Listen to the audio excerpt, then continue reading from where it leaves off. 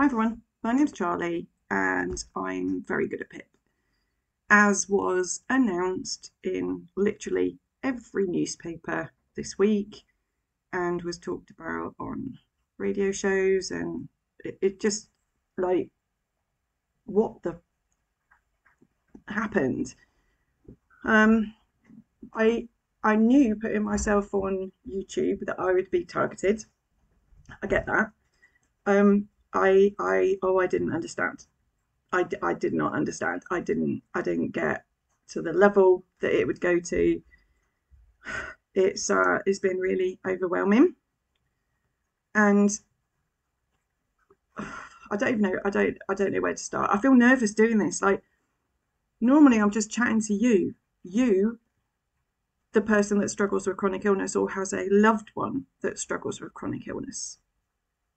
I'm a bit worried that our audience on this video might be a bit different, so it's making me a bit nervous. So I kind of like just need to get myself together and remind myself that I started this channel because I'm doing content that I wish had been available when I first became chronically ill. You, my audience, made it clear to me what you need help with is PIP, which infuriates me, as you know, because I've talked about this loads, because it drives me mad, because people like me shouldn't be needed. Like, we, the disabled, the chronically ill community, shouldn't have to get help to apply for funding we are legally entitled to. And because we're I think Ollie's just ran off with my shoe. Oi! What is that? You're an assistance dog. Assistance. Thank you. Wasn't assisting, was she then? She's exercising me. Oh, she's great. She can take my socks off. I had a photographer around the other day, not for anything to do with what happened, but for like website stuff. And I got Ollie to open a drawer for me. Teamwork. Blew her mind. I was, and then she does stuff like that, and I'm like, yeah, she's great, but she's still a dog. What was I talking about? Let's link with this bit. This is why I can't speak to journalists, because I have brain fog. And you all know that. Like, you, when I say you, I mean the chronically ill community or the loved ones. But can you imagine me speaking to a journalist? Like, when I speak to you, you are on the same side. And I had no idea how difficult it is for journalists. I had no idea the pressure that they're under, the cutbacks they've had. I didn't know. So it's been a lot of learnings this week. But speaking to a journalist, their goal is obviously they need to get views, they need to get clicks. So, sorry.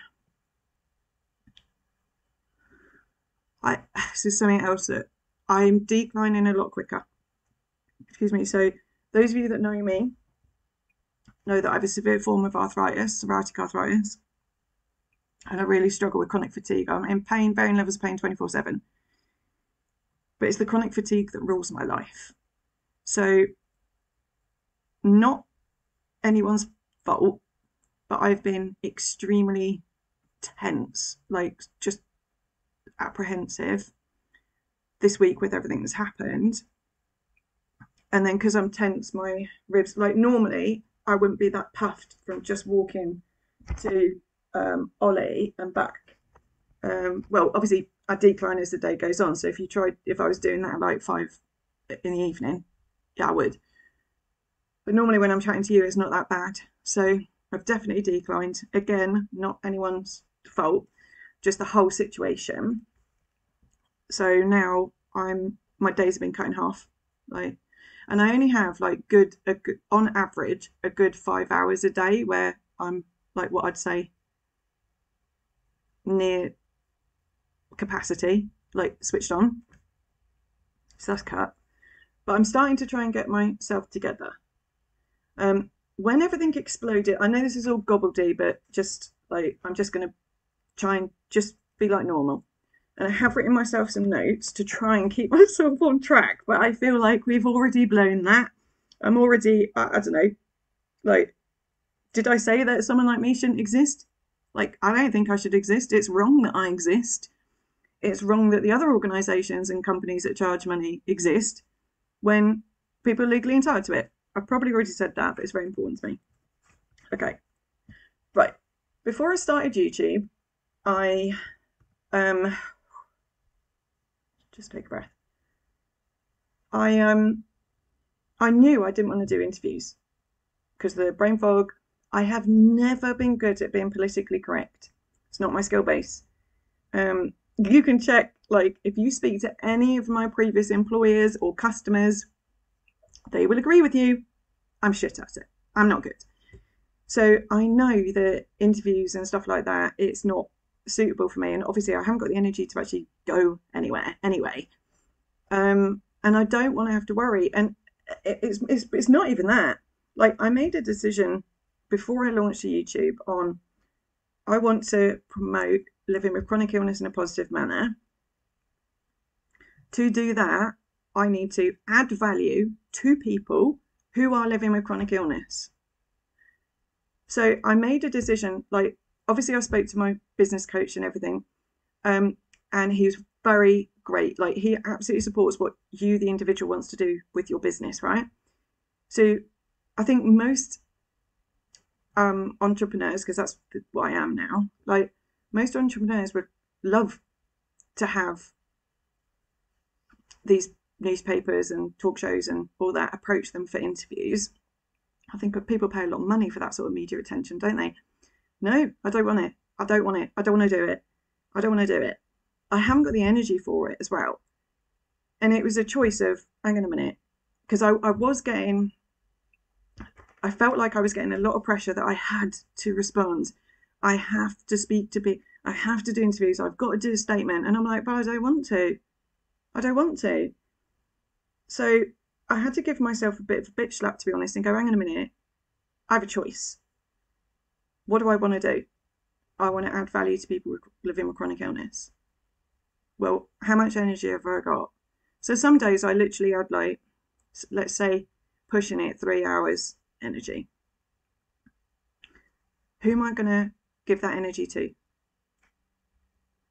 You, people with chronic illness, not anyone else, not the haters, which they're hardcore. They're like, really hate me. No.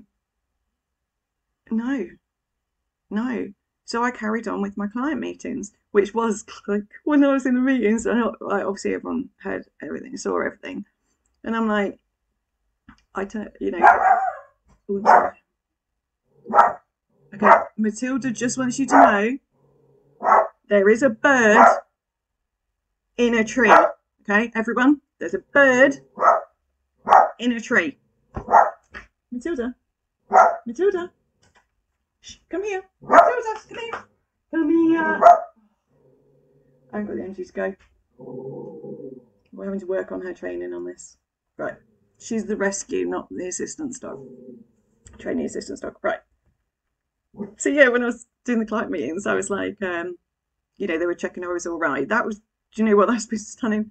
Like, start the client meetings, they're like, are you all right, Charlie? And I'm like, no, I'm not all right. I feel a bit overwhelmed. You're all awesome, by the way. I really, really appreciate the support. So I was like, yeah, I've been approached by blah, blah, blah, blah, blah, blah for interviews. And I said no, so I can talk to you.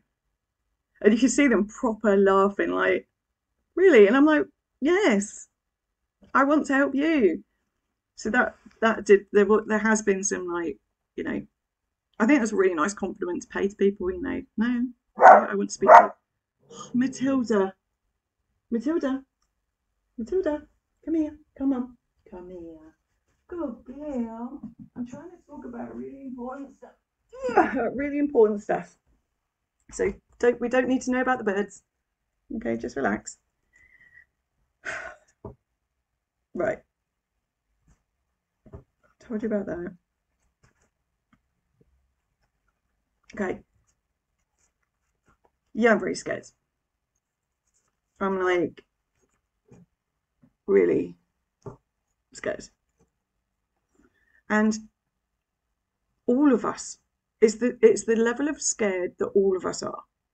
So every single person I've ever spoken to, or that has emailed me, or anything that anything, none of us want to have to claim this funding. None of us.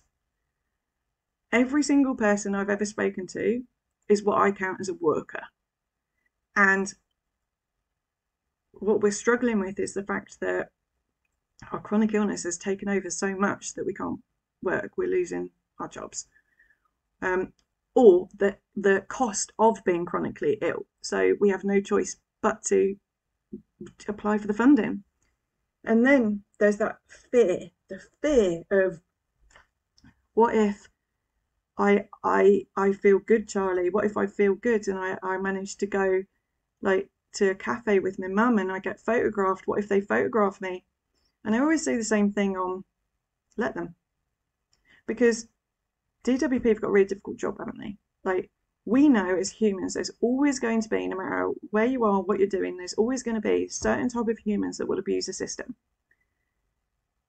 The whole process of PIP is, for anyone that's watching this where you've only like recently heard of me and you don't understand how this process works, I want you to imagine this, right? You're female and you've got an issue with your vagina. Stick with me on this because it's going to make sense. You've got an issue with your vagina, right? So instead of going to the gynecologist, what happens is the bed with the stirrups is set up in a town centre. You're put into the stirrups, you're stripped down, you're put into the stirrups with your legs spread, and as strangers come up to you with no qualifications, well, not no qualifications, but strangers are coming up to you going, I don't think there's anything wrong, and are asking you questions. That is less degrading than what you have to go through during the PIP process. And if you're watching this thing and you're like, oh, that's ridiculous, you don't know what you're talking about. You don't understand what we have to go through. You don't understand what this is like. Some of it isn't the government's fault because they obviously have to try and filter out the liars, which we want them to. Like, we don't want the people fake claiming to do it.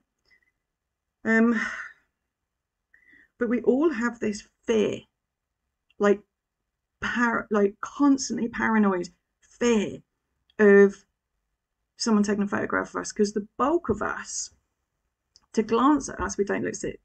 Like, I get to the untrained eye, and even the trained eye, there are times where I do not look sick.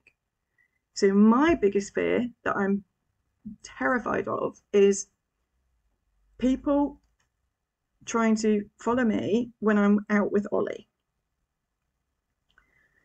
and taking photos of me and being like, look, she's a liar, she's not sick, look at her, she's fraudulent.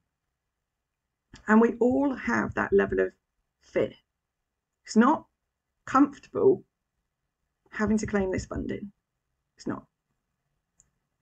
None of us want it. It breaks people going through this process. There are people that have taken their own lives when going through this process because of this process. I'm not exaggerating when I explain how degrading and awful it is. And then once you're through the process, if you even stick with it or get through or whatever, you're constantly living in fear. Now, my level of fear has, I don't want to be a pussy. I don't want to be like bullied into something, but I'm fucking terrified. I'm terrified. I'm so scared. No one's turned up at my home, which I could tell you now, my mum's not going to be able to handle that. Her mental health isn't good. She's not going to be able to handle that. Like, I was told that what happened is the media being nice to me.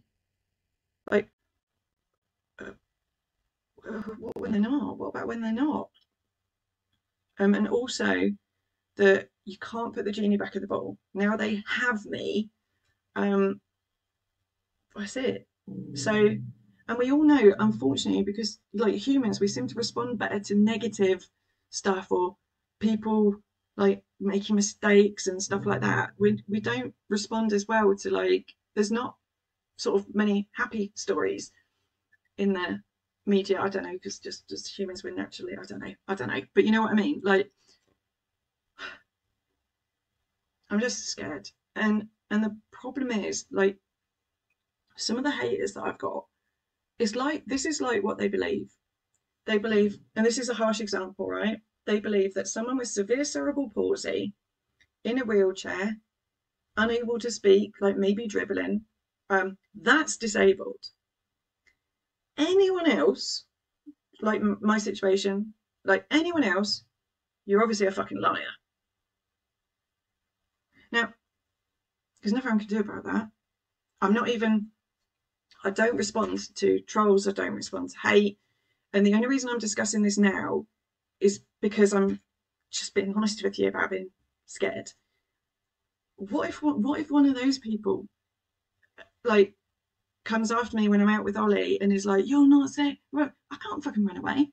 I have to sit on the floor when I go out. I have to sit on the floor. Like, what am I going to do? Like, I'm just scared. And I think that realistically, this is going to be in my future. I genuinely thought, because I'm doing chronic illness, that I'd be like the tech YouTubers where they can still walk about on the street. You know, like Logan Paul, KSI, they can't walk about on the street. But a lot of the tech YouTubers can walk about and live their lives because most of their audience is in their homes playing with their tech. So I thought, my audience is that it's not going to be a problem because we're pretty much the sort of hermits. Um, Warrior hermits, but hermits. So it'd be all right. But it's not happening like that. Because chronic illness doesn't discriminate, like, even at my local shop, they've seen me on TV because a member of their family suffers from chronic illness. It's chronic illness ripples, doesn't it? It doesn't just affect us as the individual, it's our friends, it's our jobs, it's our family, you know, poor mum guilt. Like, so it's not going like what I thought. Um, I'm absolutely not giving up. I'm just going to update you as, like, things happen. But it's really simple.